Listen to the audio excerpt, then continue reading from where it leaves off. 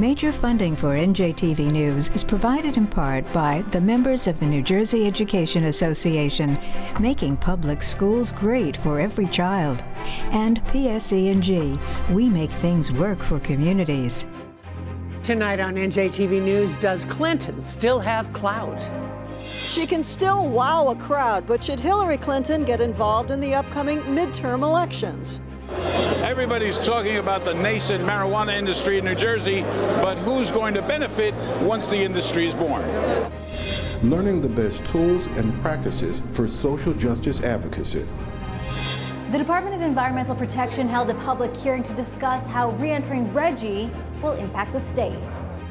Plus, way ahead of the November election, a 15-term Congress member gets an earful from voters. Those stories and more next on NJTV News.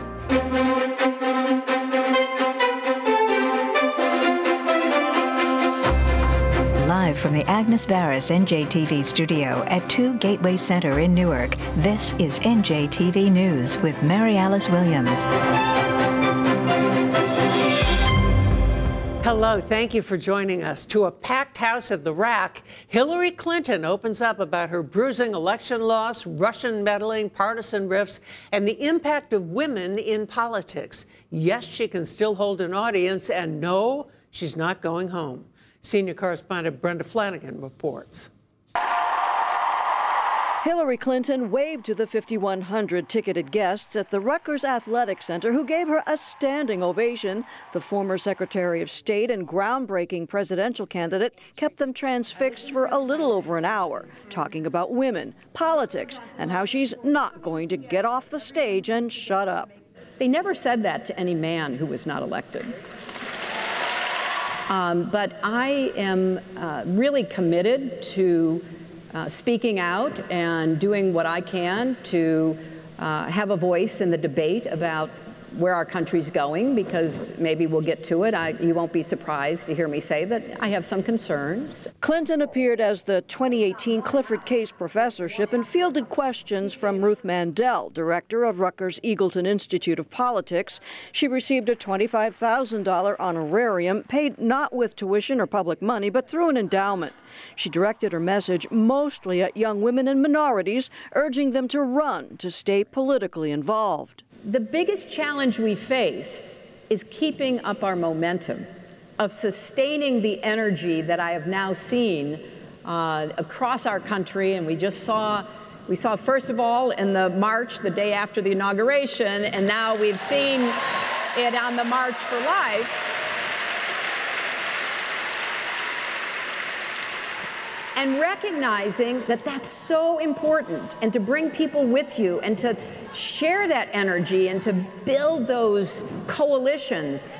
But it will all come to naught if you don't show up and vote. To that end, Clinton's launched a PAC called Onward Together. It helps recruit political candidates, shows them how to access resources. For the faithful who flocked to this event, Clinton's message, of course, resonated. We have to keep the momentum going, and if we stop, we let the bad guys take over. She's a real role model. Should she stay involved, like with the upcoming midterm elections? I really hope that she does. Like, I really, really hope that she does, yes. I don't think that she's necessarily getting involved directly. I think that she's really kind of inspiring other people to kind of go out there and, you know, change the world for themselves in their own way. But is Clinton just too controversial for the midterm campaigns as New Jersey Democrats target GOP-held congressional seats? She's already a component in red state Republican attack ads, particularly after she recently characterized Trump voters as looking backwards. People that were her biggest supporters are now saying, what is she doing?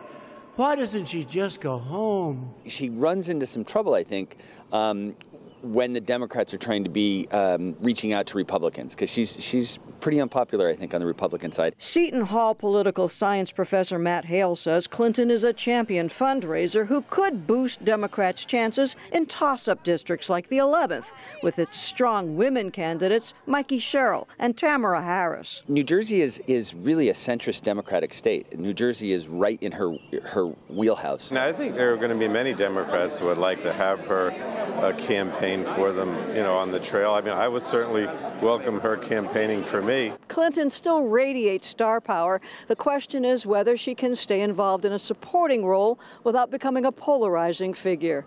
In Piscataway, I'm Brenda Flanagan, NJTV News. It's been a week since lawmakers proposed a bill that would expand medical marijuana by expanding both the number of dispensaries that issue it and the number of conditions that qualify for it. And in that time, prospective retailers have been preparing to cash in. Senior correspondent David Cruz reports on the growing cannabis business. Almost everywhere you turn in New Jersey's political and business communities, the talk is about marijuana. Legalize, decriminalize, and mostly monetize. To wit, this second in a series of symposia hosted by the New Jersey Cannabis Symposium, one of a handful of cannabis-focused trade associations that have been extending their reach across the state in anticipation of a legal marketplace. It is very exciting. Our firm created a dedicated cannabis practice law group over 2 years ago. And since that time, we've represented a number of clients in the cannabis space, including those who are prospective licensees in the state of New Jersey. To be clear, there is no legal marijuana law in New Jersey. There are at least two versions of a bill that haven't gotten a hearing, and the decriminalization bill being touted, and still other talk of a referendum on the issue. But that clearly has not stopped money people and entrepreneurs from gathering to talk about ways to make some money together. I think this industry is what I consider almost like wildcatting, so to speak, because I think it's an opportunity for everybody. I think if they do it the right way. The right way, a nebulous term in these earliest days of the industry, but many observers on all sides of the marijuana argument wonder if all the guys in the suits are so going to outnumber everybody else that the people who suffered the most under the state's draconian marijuana laws are going to be left out of the profits that are almost sure to follow legalization. Keith Straub is the man who, in 1970, founded the National Organization for the Reform of Marijuana Laws, known best as NORML. He says New Jersey needs to make sure there's room for the little guy. I would urge people, don't limit them. Let the free market work its way. Now, there will be losers. There will be some people who get a license and spend money to open a business, but over a year or two, they may go out of business. But that's what a free market is about. We don't want government picking the winners and losers. So I would urge New Jersey, open it up. Don't limit the number of licenses. None of the bills under consideration here are that liberal. And so the concern remains, how's the minority, veteran, or female-owned business supposed to get a foot in the door? When it comes to legislation, when it comes to policy, especially in New Jersey, is to make sure we have a policy that includes provisions to help these communities, to make sure that people that are currently incarcerated can have these records sealed and expunged, to have lower barriers of entry into the industry, to make sure there's an equity program involved, to make sure people that look like us are getting involved in this legally correct. When I look around this room, I see a lot more people in suits and ties than people in t-shirts and hoodies. If you look at the capital requirements for a smaller business entrepreneur like myself, it's kind of difficult. I can't come up with $2 million in capital requirements, but I want to get involved in this industry, so I came here to partner up with like-minded individuals that maybe I can get over that hump. It's a big hump in an industry where the only ones making money right now are the lawyers, accountants, and at over $300 a person, trade associations, hosting symposia on how to make money with legal weed. In Newark, I'm David Cruz, NJTV News.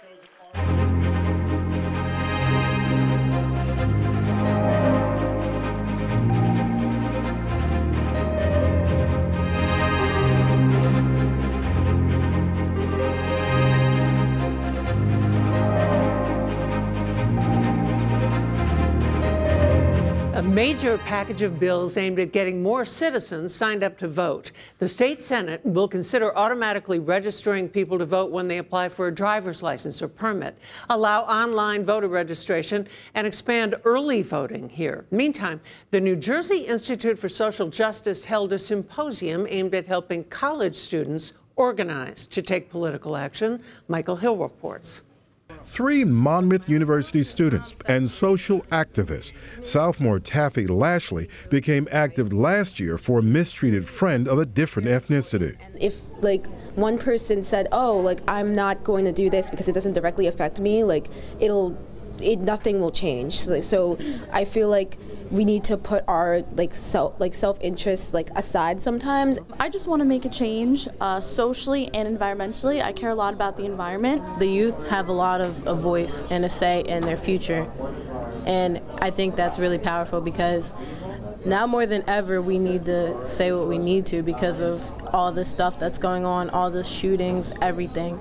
And I feel like we need to have a voice. Tamia Young, Davina Madden, and Lashley were among the eager to learn the how-tos of social advocacy at this just-launched College and University Social Justice Coalition that's tapping into a youth awakening after the Parkland, Florida school shooting. I just want to learn how to be more of a voice for people. We are thrilled to be starting this college coalition. The New Jersey Institute for Social Justice put on this session with its partners to train students and others in the do's and don'ts of advocating for social justice issues. You have to have a passion to actually want to bring about policy reform. So it's not your academic training that's going to make you successful in this space. It's your passion, your desire, your want to, the thing that nobody else can put in you. It has to be in you. The Institute's James Williams says, whatever your cause, do your research and learn your facts with the big goal of educating your audience. Don't allow people to move you off your spot. If you're there to talk about racial injustice, you talk about racial injustice. Because as you engage people throughout your communities, even on your campus, they'll try to move you to bring you to a place that they're a little bit more comfortable. Among the other tips, know your target audience and do power mapping. That is, find the people on the topic who can help you connect with those who can make the concrete change. The Anti-Poverty Network frequently partners with the Institute for Social Issue Advocacy and at this training session. We have had social movements in this country that have affected real and lasting change, and we need the people who are directly impacted by the issues to be a part of the conversation and to really lead the way. The Social Justice Coalition says this session is about educating these young minds on how to advocate the best tools in the business, not about indoctrinating them to any specific cause. You don't have to dive into our 3 pillars. I believe having a dialogue with people, even who have completely different opinions from you, is also important. And if I think something's not right or if people aren't being treated equally or anything, then I'm not going to be swayed. Some of the new faces and voices of activism. In Piscataway, Michael Hill, NJTV News.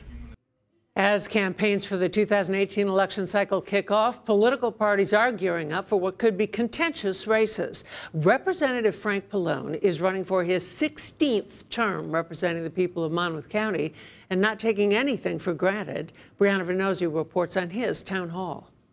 I ended up voting against the omnibus appropriations bill or spending bill because it didn't address DACA. DACA is the program that President It was a friendly crowd at Congressman Frank Pallone's constituent town hall in Long Branch, sparsely attended but with impassioned voters hoping to get the ear of a ranking Washington Democrat. How much are you willing to, do you feel you may need to compromise in order to get adequate protection for the Dreamers, and how much are you willing to compromise in order to get protection for the Dreamers? I'm an advocate for comprehensive immigration reform that would let anybody who's here, not just kids, not just Dreamers, but anybody who's been here for a period of time, we usually use 5 years, who hasn't gotten in trouble with the law, has learned English, has paid their taxes, to have a pathway to citizenship. Healthcare was on the mind of many in this audience, particularly the fate of the ACA, for better or worse. You call them junk plans. What is wrong with being able to choose the coverage that you want? Why can't I have catastrophic coverage? And because if you do that, right, then you are not going to be paying for the other things, and therefore the insurance pool won't include you, and everybody else is going to have to pay more, including the government. But that's the whole point of insurance, that you get to pick what... No, that's the whole point. It's the opposite. While many of the congressional town halls have become infamous for raucous crowds and heated exchanges, Pallone kept the mood tempered, soothing critics.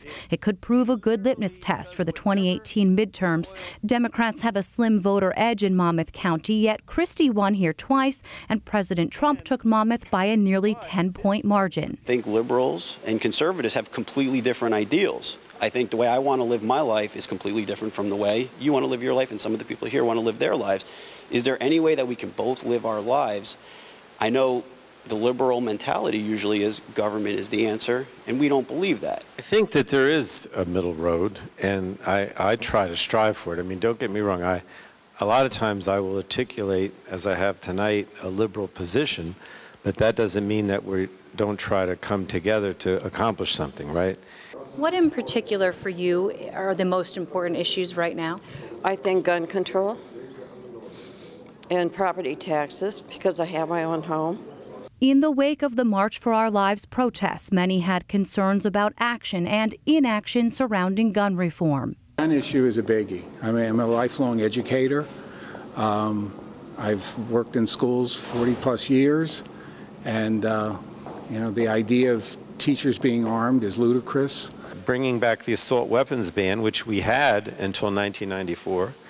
When I was in Congress. And then the third would be a limitation on the number of clips, the rounds of ammunition. These town halls have become an effective means for Congress members to communicate with constituents, though one voter said to me tonight the topic seemed boilerplate, though still an improvement over the gridlock in Washington. In Long Branch, Brianna Venozzi, NJTV News. Governor Murphy fulfilled one of his primary environmental pledges to reduce pollution from power plants by signing an executive order to have the state rejoin the multi-state Regional Greenhouse Gas Initiative. But it's a complex process, as environmental protection officials set out to explain. Leah Mishkin reports.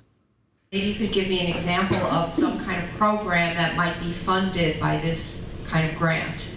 This packed room had questions about how New Jersey will re-enter the Regional Greenhouse Gas Initiative, otherwise known as RGGI. RGGI is a group of 9 states right now, and it's a cap-and-trade program, and the goal is to reduce carbon from electric generating facilities.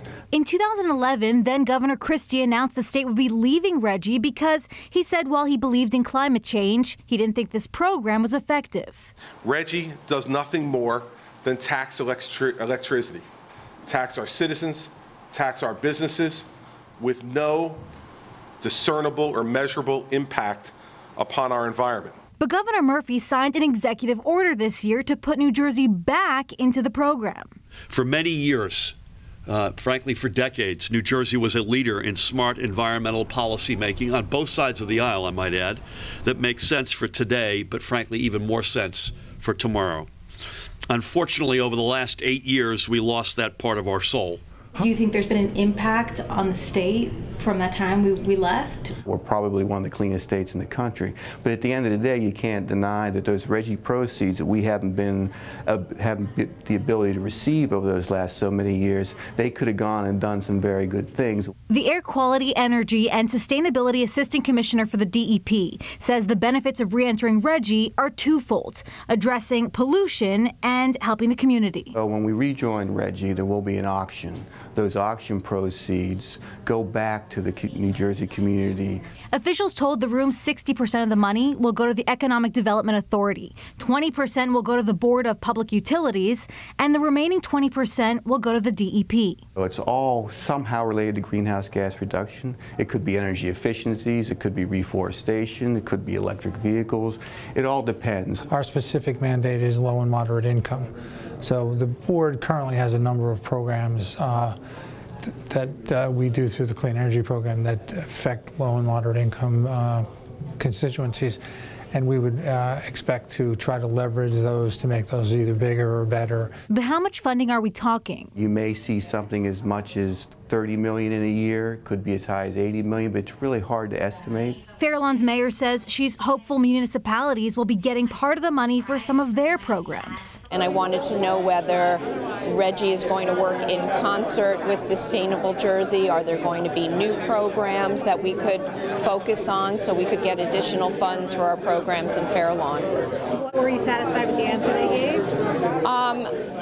I was satisfied. It's probably a good word. I would like to know more. It's really important that stakeholders are engaged in the process. We asked the Air Quality, Energy, and Sustainability Assistant Commissioner for the DEP how long the process will take to rejoin. He says it all depends on how negotiations go. In Trenton, Leah Mishkin, NJTV News. The State Department of Environmental Protection is reconsidering destroying some remnants of the past. That tops tonight's Garden State Express. Our first stop, Lower Alloways Creek Township, where those tiny cabins dotting the wild marshlands may be saved after all. Starting in the late 1800s, they'd been used by those who made their living hunting, fishing, and trapping. There are just 8 left, 4 of them on state land, accessible only by boat.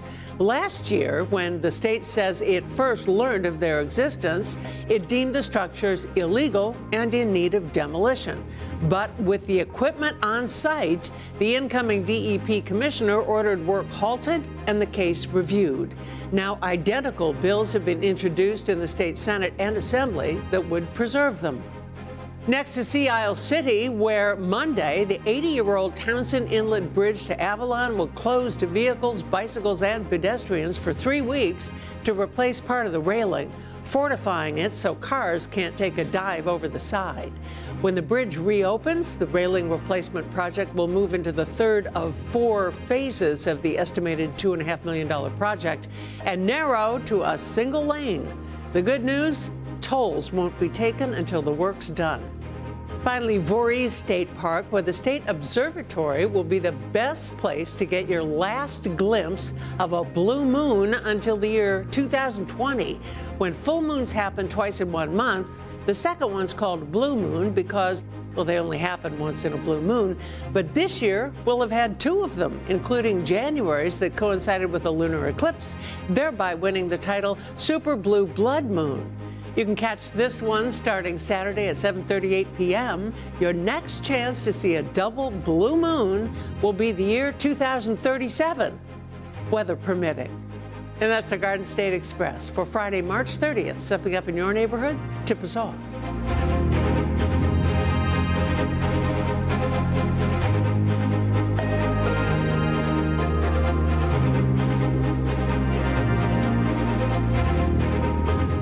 A community's relentless fight to save their affordable homes has drawn a rare visit from a federal housing agency. Residents of Newark's Millard E. Terrell Homes, gave HUD Regional Director Lynn Patton a tour of the long-neglected federal housing complex the Newark Housing Authority wants to close because it says it doesn't have the $26 million needed for repairs. Patton gave the residents hope by vowing that under her watch, the state is, quote, no longer going to be the red-headed stepchild of the region. The 2-term mayor of Belmar is resigning to devote all his energy to Atlantic City.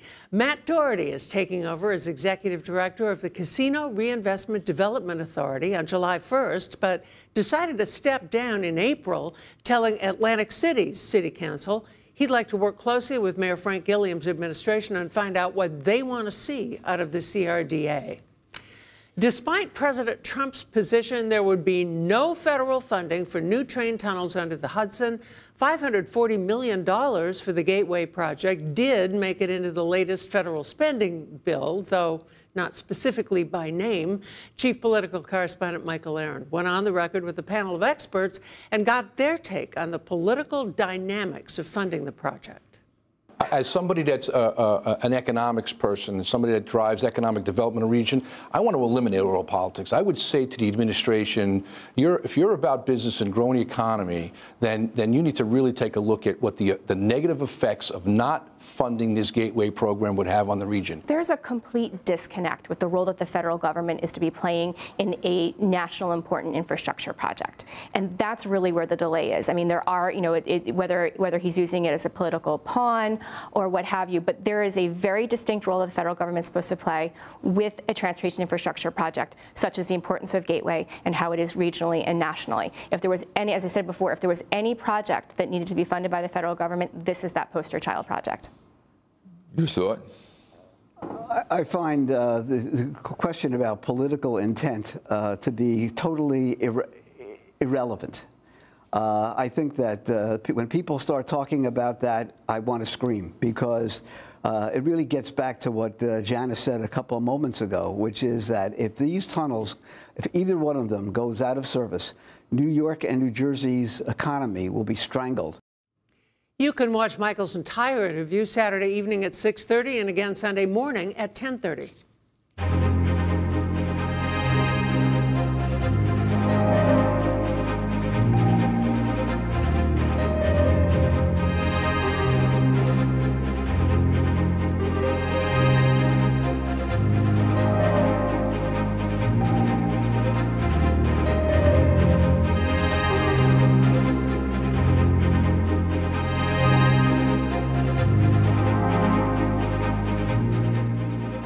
Now some noteworthy facts that help you know Jersey. There are 10 New Jersey towns that have approved a measure banning or discouraging the sale of legal marijuana. New Jersey admitted an estimated 100.9 million metric tons of carbon dioxide equivalent in 2015. Congressman Frank Pallone is currently serving his 15th consecutive term in the U.S. House of Representatives, representing the 6th District. And before Donald Trump appointed her HUD regional director, Lynn Patton planned Eric Trump's wedding. If there's someone who you'd like to get to know Jersey, share. Use hashtag #KnowJersey. To share any story you've seen tonight, go to njtvnews.org. I'm Mary Alice Williams. For all the men and women of NJTV News, thank you for being here. Have a good Pesach and a happy Easter.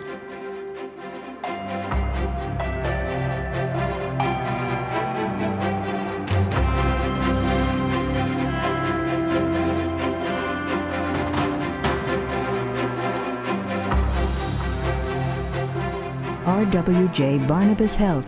Let's be healthy together. NJM Insurance Group, serving the insurance needs of New Jersey residents and businesses for more than 100 years. And Horizon Blue Cross Blue Shield of New Jersey, an independent licensee of the Blue Cross and Blue Shield Association.